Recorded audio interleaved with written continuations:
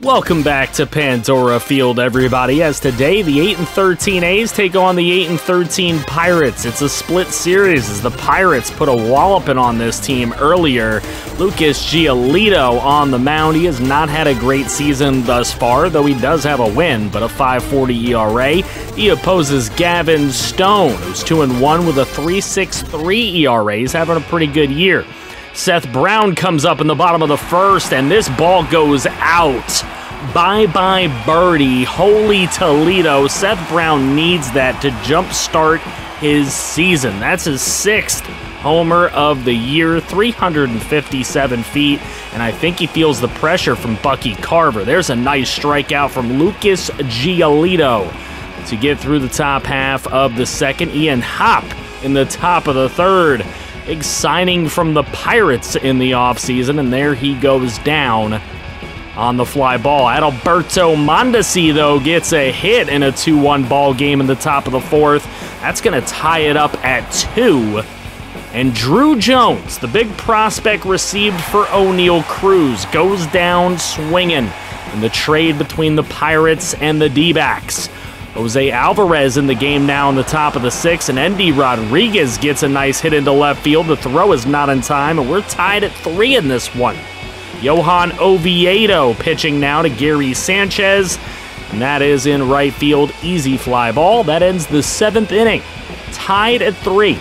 Nick Madrigal with a runner on third base will get the bloop into right field and pick up that RBI to give the A's the lead once more. Dylan Floro looking to close it out, gets the strikeout of Adalberto Mondesi. That's 2 strikeouts for him, and that'll bring up Drew Jones. And ooh, should have been a strikeout, but it's a walk. Here's Cabrian Hayes, and he will hit this to shallow center field. Tapia with a long run, but he makes the catch, and it's an Oakland A's win 4-3 to take the series 2-1. Dylan Floro with his 6th save of the season. That win got our A's to 9-14 and still sitting in the basement of the AL West. Now on to Citi Field in Flushing, New York, where the Mets are actually below 500. They haven't gotten off to a great start, but Max Scherzer, still an ace pitcher, still going to be tough to play against him. And Reid Hoffman is back off the injured list, but unfortunately he is getting out to shallow center field. So with him gone, that will bring up Seth Brown, and he goes down swinging. That's the top of the first inning done, and Shintaro Fujinami, the starter for the Oakland A's. He's having a great beginning to his year. 2.16 ERA and 4 appearances is nice. Starling Marte, though, going to ruin the day already with a leadoff base hit, and he will find himself on first base with nobody away. Gotta watch the steal, of course. Brandon Nimmo goes down looking silly on a way outside pitch. That'll bring up Pete Alonso, and he is going to infield fly this one down first base. Seth Brown makes the play. We're through 1. No score still in the top of the 5th, and Bucky Carver gives this thing a ride out to left field. This one up against the wall, and it is caught. Wow, what a play out there. Carver can't believe it. He thought he had it. Starling Marte comes up. A's up 2-0. He will swing and miss with a runner on first base. Zach Jackson just out here providing great innings of relief. Look at that. Nimmo goes down swinging again. 2 strikeouts to his day.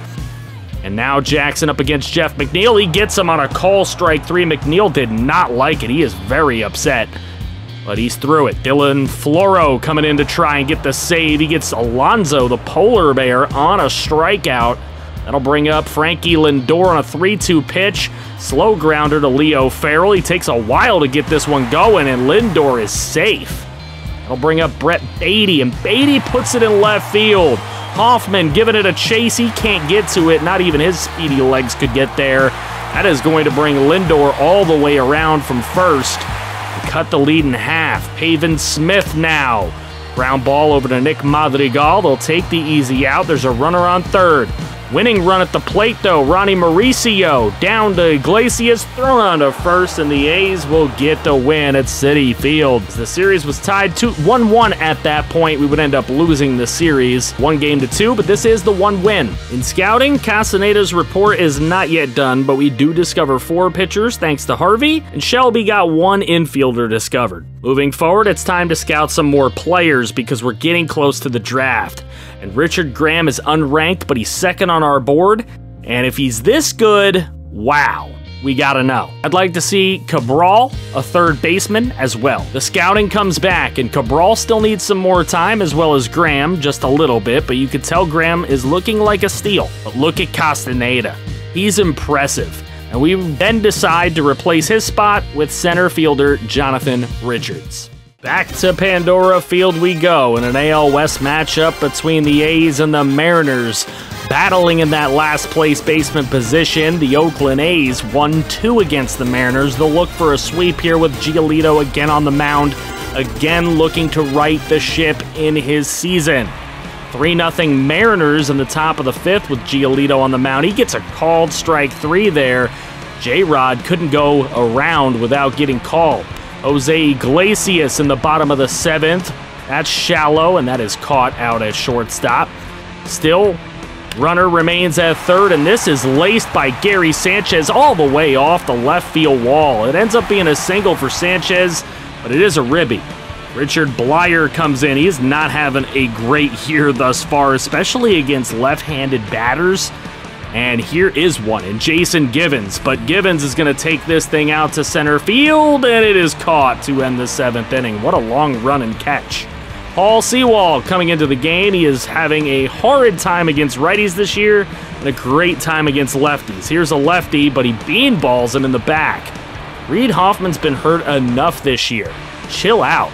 Here's Nick Madrigal. He goes down swinging.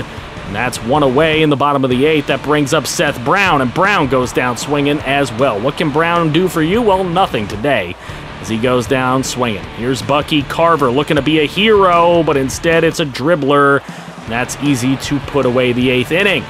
So into the 9th, we got to deal with their closer, Andres Munoz, who is a perfect 9 for 9 in save opportunities, with a .93 ERA. And there's Raimel Tapia taking it out to right field. This one's all the way to the corner, and Tapia is going to find himself in second base with nobody away for Leo Farrell, who will swing and miss. Thrown on to first on the pass ball. That's out number 1. So with a strikeout for Munoz, that brings up Jose Iglesias trying to bloop this in right. It is not going to happen. It is caught. And attempting to tag up, get to third, safe. So a chance to bring home the runner at least. It's Gary Sanchez, and of course, like I said, he could ruin a wet dream. And the Mariners will take the win 3-1 to avoid the sweep. Luis Castillo was just incredible, and Giolito still having a rough go early in his season. So Graham's scouting is done, and he looks like such an absolute steal. Cabral is looking developmental, but I'd like to see that last 5% on him, and Richards needs more time for sure. So we replace Graham with Lyle Chavis, who, yes, is a closer, but if he's as good as he can be, he could be generational. Now we go to beautiful, historic Camden Yards to take on the Baltimore Orioles, and Seth Brown sitting at 8 home runs on his season with an .837 OPS.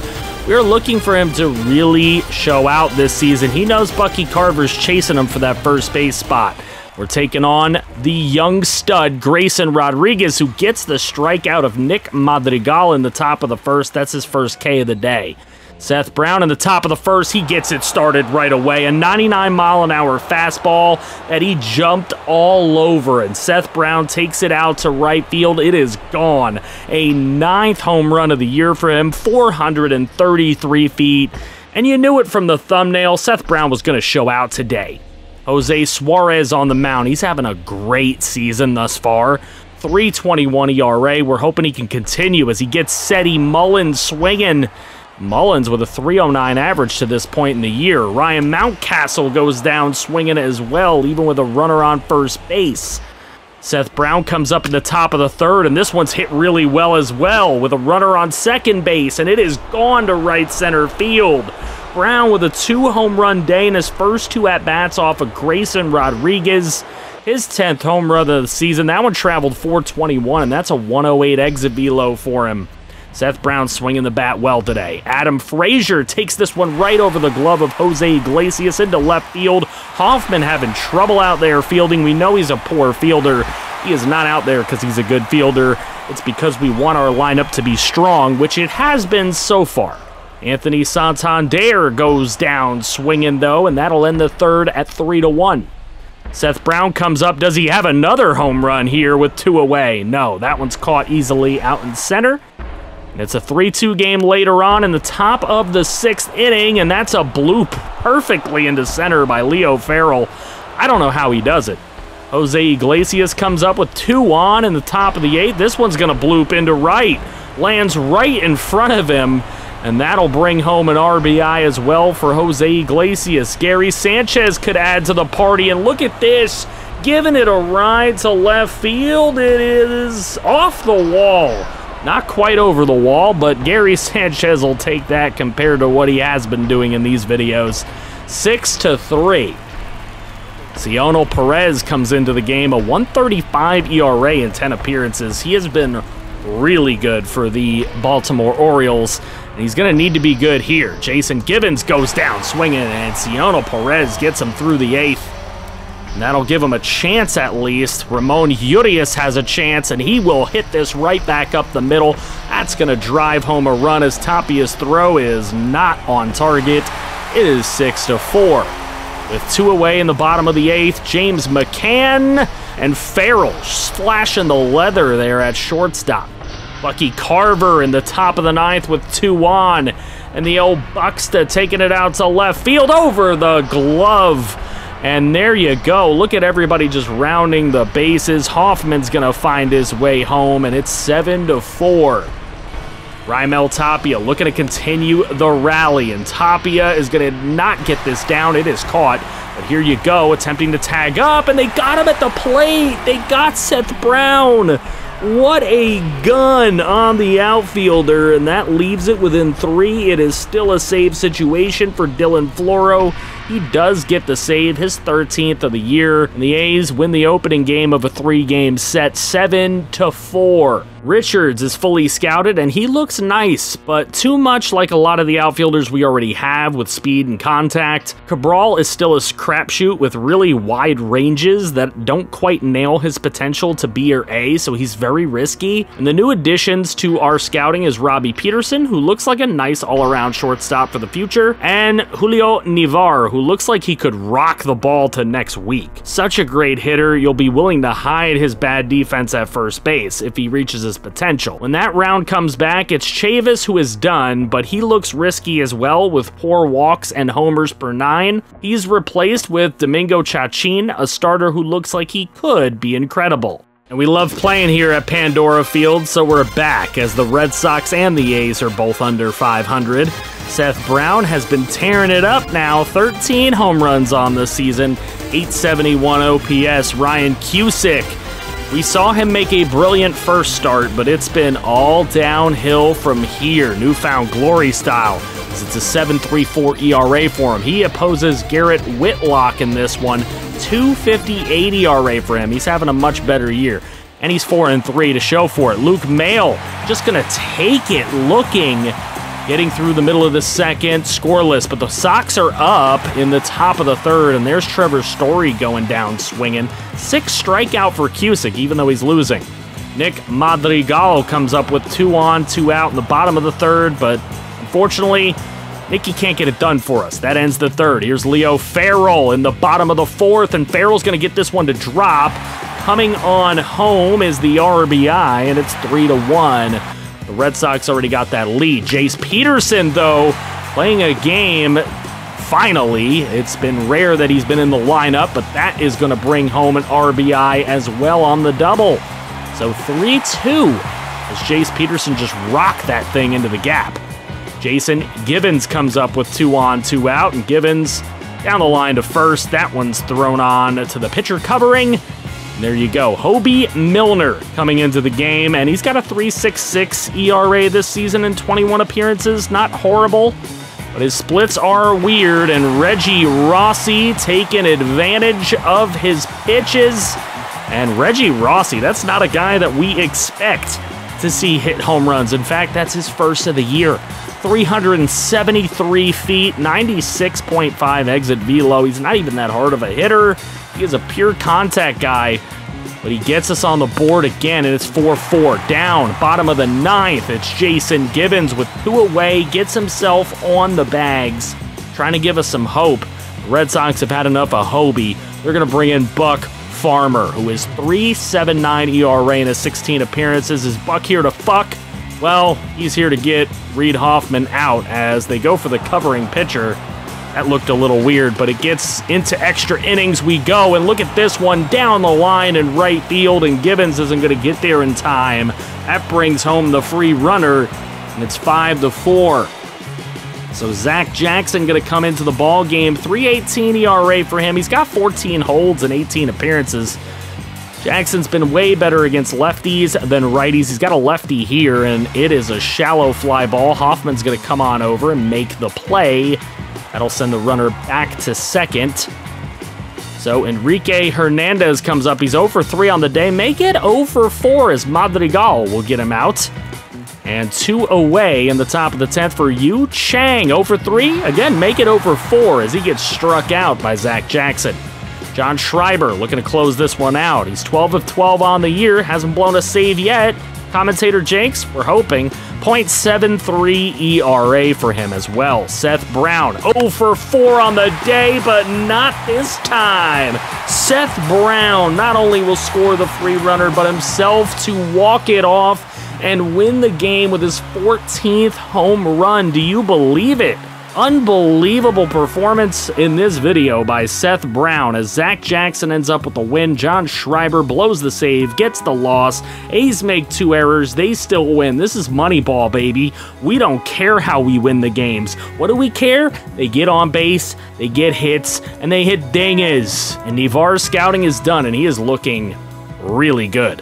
Peterson, not as impressive, but solid enough for sure, especially for an unranked prospect. Catcher Rico Calderon and second baseman Rafael Chavez were added, and Calderon ended up coming back a sure low B potential with a pretty good overall. Not bad, while Chachin came back looking like a decent bet as well. The new players added were starting pitcher Mike Berry, who added an insane range of overall and potential, and left fielder Marco Hernandez with boom or bust potential himself. Chavez looked like a low B potential with 50s overall, so no thank you. And Antonio Castillo, a right fielder, took his spot to be scouted. Now, Mikey Berry was done being scouted, and he looked really nice for sure. Hernandez was close to done, but we were done with him with that low of an overall range, no thanks. Right fielder Craig Swan and starting pitcher Ramon Cordero became our new looks. Oh my, Castillo! Ew!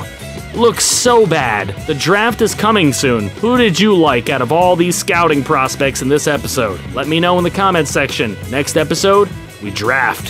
Thank you, channel members, for going above and beyond in support. But thank you for all of your support on the series. Keep liking, keep sharing, keep showing out in the comments. I love you for it, FG fam.